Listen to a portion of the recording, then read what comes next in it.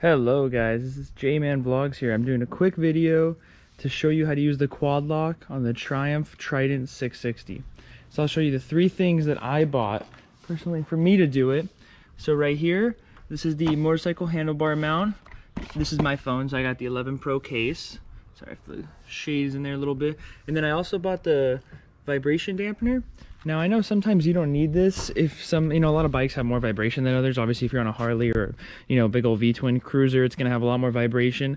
This bike has very little vibration, but I still wanted to get the vibration dampener just in case. It's not worth screwing up your phone's camera for an extra, 15, 20 bucks, whatever it is.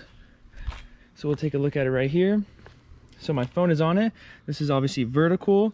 You can twist, and then I'll take it off. So as you can see right here, I took the handlebar mount and I turned it to the right. So I pivoted it right next to where these clamps, right on the handlebar clamps, twisted it right, put the vibration dampener on, and then there you go.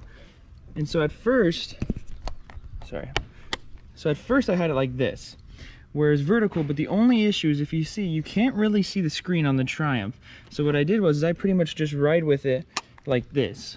Horizontal, it works great on my vlogs. That's what you'll see, you guys.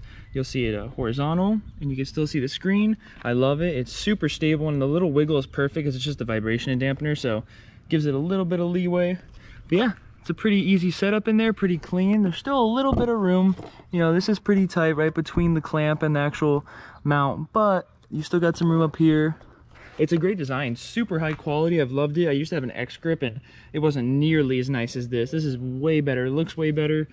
Clips on really nice. And actually the phone case is really high quality too. Let's see if I can get this off with one hand. There you go.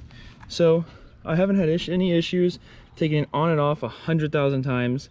It's been a really great phone case. There you go. Thank you guys. Have a great one. J-Man Vlogs out.